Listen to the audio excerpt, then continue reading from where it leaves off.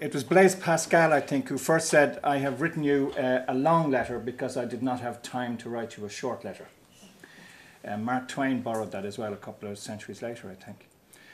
A concept like that obviously will be familiar to lawyers who don't have much time and who consequently write long letters. I'm not a lawyer, and I wouldn't have the temerity in this august company to express too many opinions about the European Commission's agenda for change in the copyright regime over the next number of years. I do have strong opinions about the proposals from portability through to the much anticipated new draft directive, which we're expecting in July. I'd be very happy to talk to them about you afterwards or in questions. But what I'd like to do instead is to present a simple, indeed simplistic thesis about the role of creators, about our baseline thinking about copyright, which informs the way in which we then approach copyright reform in the European Union and elsewhere. So, my name is David Kavanagh. I have two jobs, which proves how brilliant I am, or proves how bad I am, I'm not sure which. I work for the Writers Guild of Ireland, which has 380 members in Ireland, writers who write for film, television, theatre, radio and games. And I also work for the Federation of Screenwriters in Europe, which brings together 18 European guilds from around Europe with our office in Brussels, from where we spend an inordinate amount of time in the corridors of the Parliament trying to be friendly with MEPs' assistants, and in the horrible rooms that the Commission occupies all over Brussels and depressing meetings with them. As part of that, not being strong organisations ourselves, we cooperate very much with organisations and work together in groupings. One of those groupings is a grouping which includes collective management organisations. They have some money, and one of them commissioned a report from Ernst & Young. I have to get used to calling Ernst & Young EY. It sticks in the tongue somehow. I can't say it so easy. They have measured the size of the culture and creative industries in Europe for the first time in 2012. It's a very interesting study. They looked at these sectors: visual arts, advertising, TV, newspapers and magazines, books, architecture, performing arts, music, film, gaming and radio. And they discovered that the value of the culture and creative industries in Europe is 550, more or less, billion euros. That's to say more than 4% of the gross domestic product of the European Union. The employment by the culture and creative industries in Europe is more than 7 million persons, 3% more of the employed population of the European Union. They also put in these ones, which I found fascinating, which is that during the years from 2000 to 2007, when European Union growth was at about 1%, the creative and cultural industries were growing at 3.5%. And during the period of the recession, when growth was falling in Europe, the creative and cultural industries were still growing. Not much, but still growing. Of course, those are numbers. What did they mean in the context of employment in general? The creative and cultural industries in Europe are the third largest employers in Europe. They employ 6 times more people than the telecommunications company do. This is a massive part of the economy of the European Union. And I think it's very much recognised now in the European Union and the national governments just how big and how important this sector is, even if it's not well organised or doesn't present itself coherently. Obviously, when I looked at this, I thought immediately, okay, how does that relate to the size of the culture and creative industries and employment in Ireland? The population of Ireland, as you all know, is 0.9% of the population of the European Union. And roughly speaking, then, I suppose that you would expect that we would be turning over 50 billion euros and employing about 70,000 people. There aren't any good studies. There's one study done by the vanished, that's because I pushed the wrong button. Yes, done by the Arts Council. It was an assessment of the economic impact of the arts in 2012. And this assessment is the same year as the assessment done by the EY study. And it comes to, you'll see, 4.6 billion, but eccentrically it includes software in it. It seems that the size of the culture and creative industries in Ireland is significantly less than you'd expect them to be on a proportional basis. And the same is true when you look at employment. The baseline for employment that this study produced is 48,000 Irish people employed. but it uses a multiplier effect of 1.6, which I think is, let's say, dodgy. And it also includes in software employees in the first place. The number is probably something like 30,000 euros. These are very rough figures. In other words, the industry is huge in Europe, and it's smaller in Ireland than it should or could be. How do individual creators relate to that? It's quite difficult to find any statistics at all about the remuneration of authors in the European Union. The Commission has commissioned 2 studies, one of which was published last year, one of which is just in the process of being published. The one last year was extremely disappointing. It dealt with audiovisual and music and was more or less incomprehensible. I think the Commission itself recognises that. And they've struggled to improve that in the second study, which will come out shortly, which will deal with visual arts and literature. But I've read some sections of it myself. I know there are people who read sections of it. They don't have a great deal of confidence in what it's going to produce. I've done it again. What I can tell you with some certainty is about the income of screenwriters, because they're the people I work with. In 2012, we did an online study of European screenwriters. 700 persons applied to this. That's about 11% of the database that we appealed to, so it's statistically credible. And that demonstrated an income per annum after tax in 2012 of 22,000 euros. That's to say a median income, not an average income. I want to draw your attention to the figure at the bottom, which you might be interested in, Victor. Which is that collective management organisations are responsible for about 10% of the income of about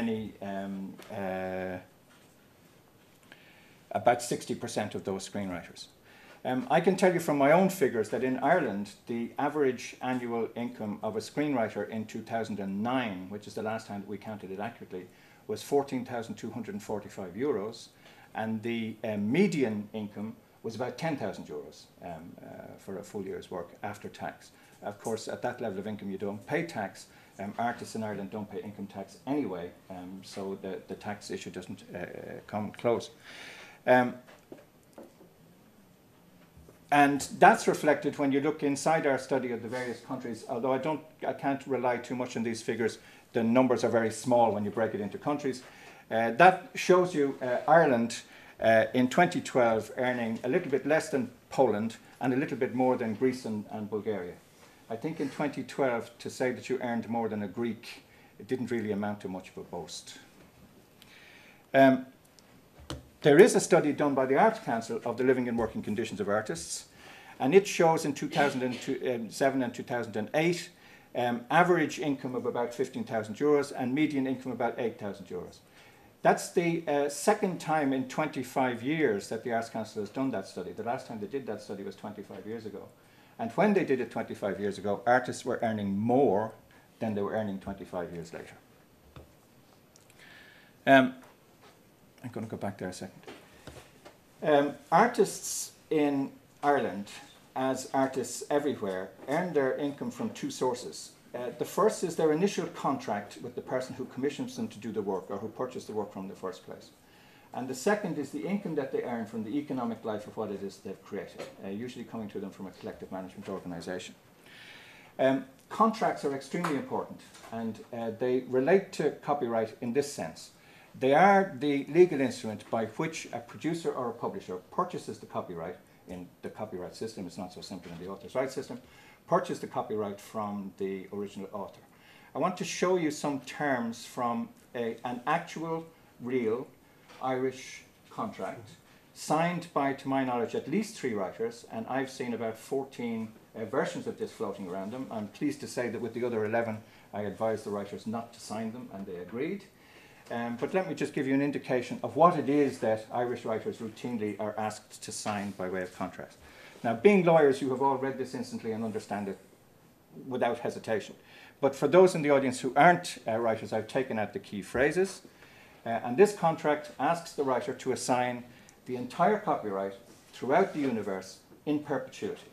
Or what we say to writers who ask for an explanation, everything, everywhere, forever.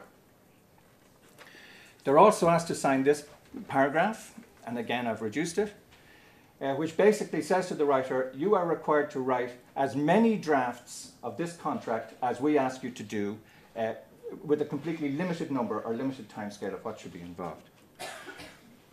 We also ask them, they also say how much they will pay for this work, and that's the payment. And just in case you misunderstood the €1 in writing, it's then in brackets afterwards to make it clear that your payment for selling your entire copyright throughout the world forever is €1, having done as much work as the producer asks you to do. Please notice the sentence at the end, on the first day of principal photography of the film. In other words, only if the film actually goes into production. If the film doesn't go into production, they're not going to pay you the €1. And most projects do not go into production. And finally, this one, which is my favorite, which says that if the author receives money in respect of rental and or lending, it should be rights in there, but they didn't put it in for some reason, rental or lending rights, which are usually in the contract, satellite transmission or cable retransmission of the work and or the film, the author should inform the producer, who can then demand that the author pay any such sums that they receive over to the producer. It's little wonder in the context of contracts like this that authors earn the kind of money that they earn.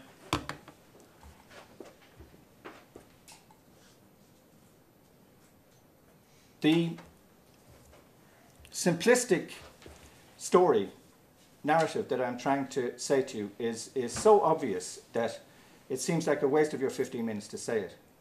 But my experience consistently is that this story, when we tell it in the Parliament or the Commission, is readily understood and easily accepted.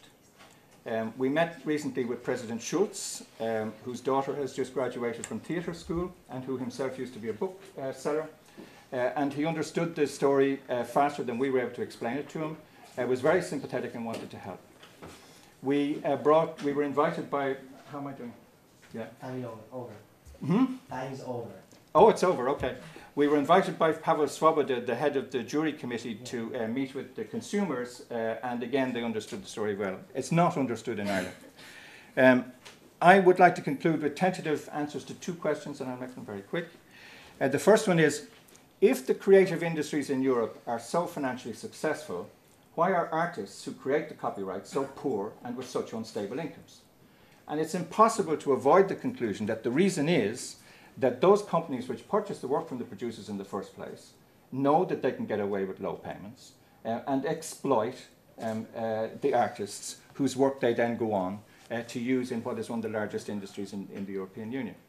We need European Union level protection and individual state level protection in order to protect ourselves from this kind of crude exploitation.